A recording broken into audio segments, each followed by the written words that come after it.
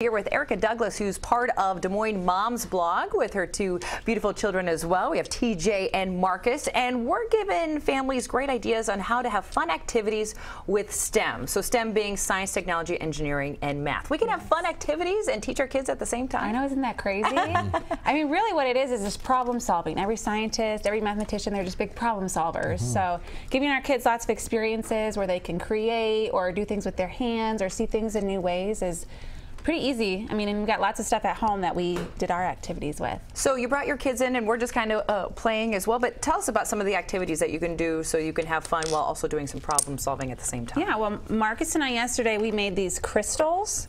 So we took some pipe cleaners, and really we just used this borax. It's just like in the laundry detergent aisle, and we boiled some water, mixed it together, and then we let it set overnight. He added food coloring to his.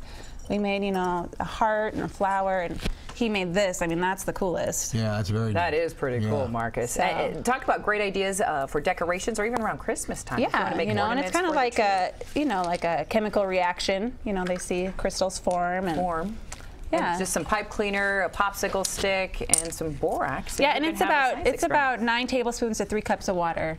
Is what we kind of figured out. Wonderful. All right, what else can we do? What are we doing with this over here, with these? Well, dominoes is a great way to do math.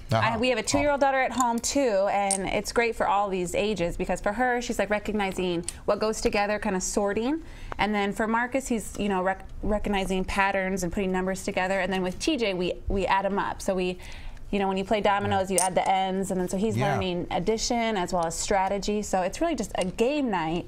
And it's making it fun for them. Yeah, they don't really realize you're tricking them into learning. Getting smarter. Yeah, there you go. Very. Now, TJ and I over here, we have some toilet paper rolls and some other puzzle pieces as well. What are we doing, creating over here? Well, he is the king of finding, you know, the recyclable things. Right. Making stuff with it. And we found this really cool toy. They sell them in Target now. It's called Yoxo. So Y-O-X-O. And the pieces are all recyclable material. Oh, really? And you can just build with them. So they connect to all the stuff that TJ likes to build with, like toilet paper rolls or... I like his, looks like a dinosaur. I was going to say, TJ made this really cool dinosaur. We've seen some... I didn't make it. Oh, you didn't make it? Oh, well, that one, that's very cool, though. Just say it. Dinosaur, you know, maybe some other gun, spaceship, things like that. But whatever your imagination can think of. A toy, recycled tools, and other things that you can find around the house, and basically you're building. Yeah, and we tried to make a robot, but we need a little more time. That takes a while. That'll come.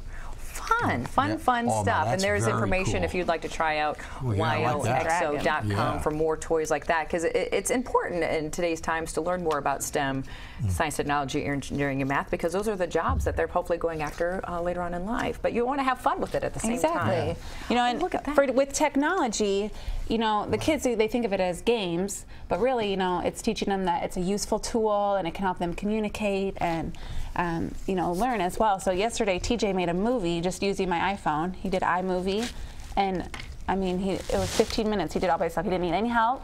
So it was pretty impressive. Yeah, I'd like to give him my phone because I still don't know how it works. So maybe you can help me. Kids are learning more about what to use with various types of technology. Yeah, he just used my phone, and it was pretty simple. Well, for him, it was simple. For me, I don't know, but. What else did you bring in with the popsicle sticks? What did we do here, buddy? What did you make? A pattern. Yeah. You made a pattern. So we just took some popsicle sticks and he just glued them, and he was working on patterns, doing math. And then we did some shapes too. Yes. So. Very neat. You know, all easy things to do when the weather's still a little chilly outside. It's good to stay inside and have some great activities you can do with the kids. And if people want more information or other ideas of what they can do, of course, they have the Des Moines Moms blog to go to as well.